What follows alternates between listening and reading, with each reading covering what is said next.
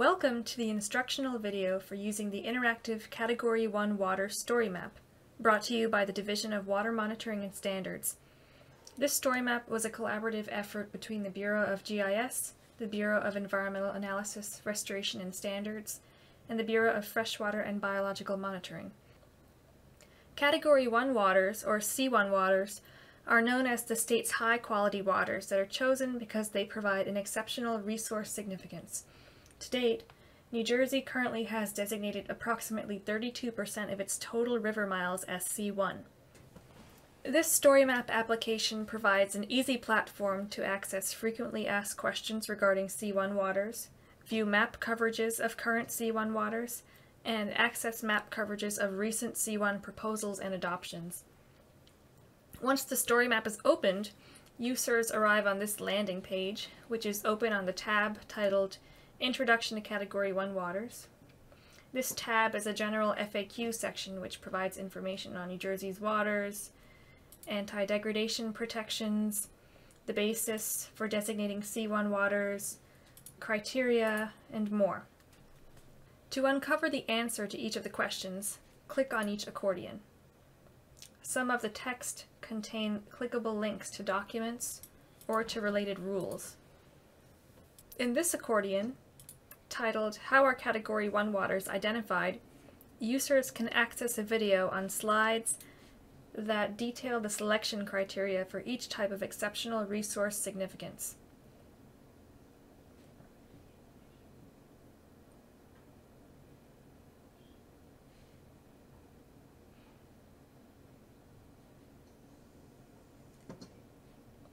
Last, there is an accordion featuring a timeline of C1 related rulemakings in the state's surface water quality standards. Click here to view the timeline in a larger format. And that is it for the FAQ. The second tab of the story map is titled Map, All Category 1 Waters. When clicked, this map opens up with the line and point coverage. If you read the short blurb on the left-hand side, it tells you that this story map features all C1 waters as a line coverage. And in 2003, the definition of C1 waters was amended to designate waters based on exceptional water supply significance, indicated by the water drop points on the map, exceptional ecological significance, indicated by the green turtle or insect points, and exceptional fisheries resource, indicated by the fish icons. Also viewable in the map legend. Each point on this map coverage represents a basis for C1 designation since these categories were created in 2003. For example, if you zoom into a point, the West Branch Poupauketung Creek, you can view information on the basis for why this segment was designated as C1. From the title, we can tell that it was designated based on exceptional ecological significance, exceptional aquatic community. The water body name is West Branch Poupauketung Creek. The stream classification is FW2NT, or Freshwater 2NT, and all acronyms are written out in the legend. The description for this C1 segment states entire length, including all tributaries. The basis for this C1's designation was a non-impaired aquatic community, an optimal in-stream habitat assessment, exceptional water quality data, and low impervious surface percentage. And then last, you can see that it was adopted as a C1 water on April 6th. For more information on that rulemaking, you can visit the Surface Water Quality Standards page at the Rules tab, and in Rule Amendments, a table of rulemakings by date is available to view each proposal and adoption document. The Address Search tool allows you to enter in an address to see nearby C1 waters. Let's do one right now.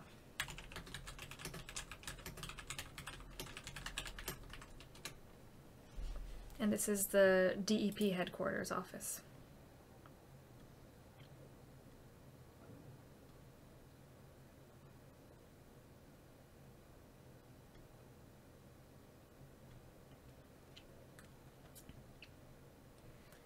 The Find My Location tool over here allows the app to set a pinpoint to where your current location is. You may have to allow location access on the device where you are currently accessing the application.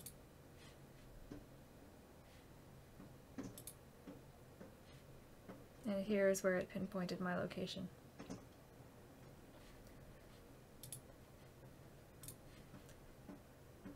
You can scroll using your cursor and drag the map by holding your cursor down, or you can use the zoom in and zoom out buttons on the top left.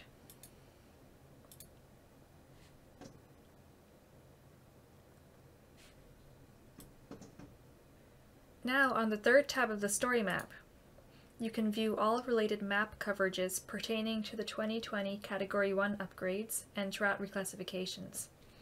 Once again, the documents related to this rulemaking can be found in the Rules tab on the Surface Water Quality Standards page under Rule Amendments.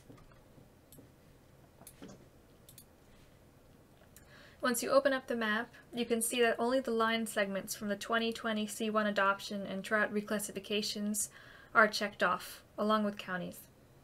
You can zoom in to view these C1 upgrades.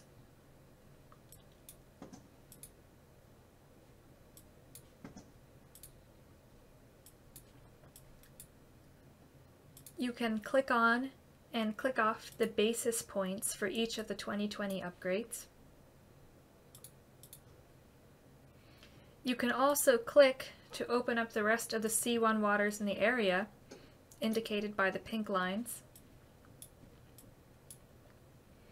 After that, there is the Surface Water Quality Standards Classifications of New Jersey layer, which opens up the rest of the waters in the state, and may take some time to load. These are indicated by the colored lines.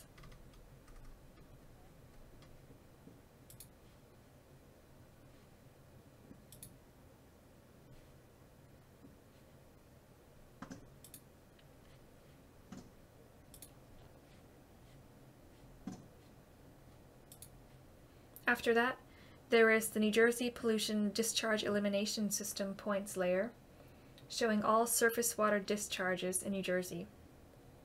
Check off that layer to view it on the map.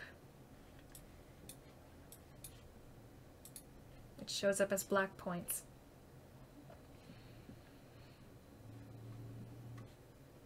After that, there is the 14-digit hydrologic unit code delineations for New Jersey, otherwise known as the HUC 14 subwatersheds layer.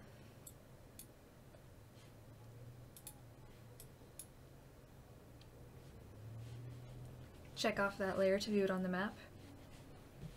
And then there is the New Jersey Pinelands layer. Check it off to view it on the map. If you click the arrow next to the title, you can see that the darker blue indicates the New Jersey Pinelands layer, and the lighter green indicates the New Jersey Pinelands Preservation Area. Then there is the Highlands Preservation and Planning areas.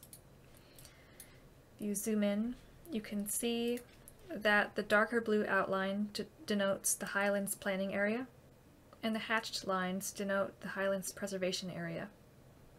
After that, there is the state, local, and nonprofit open space of New Jersey layer. If you click it off,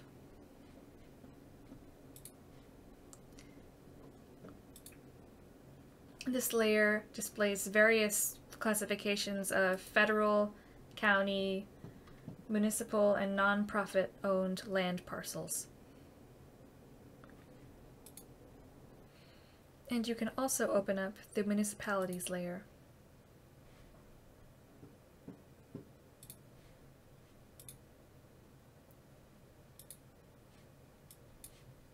Use the address search tool on the top to plug in an address to view any of the checked off layers in the address's radius.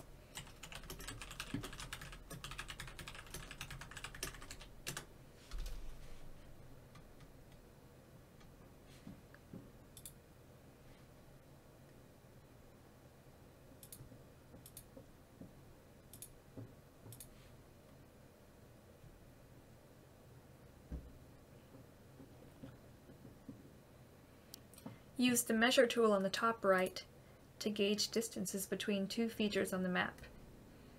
First, click this distance icon, then click your first feature, move your mouse, double-click on your second feature, and it tells you the distance in this window, and you can set this to your desired units. Last, there is the Legends tool in this window, which lists each of the acronyms for the stream classifications. If you have any further questions on using the C1 story map, please refer to the instructions available on the SWQS website, or call the Bureau of Environmental Analysis, Restoration and Standards at 609-633-1441. Thank you.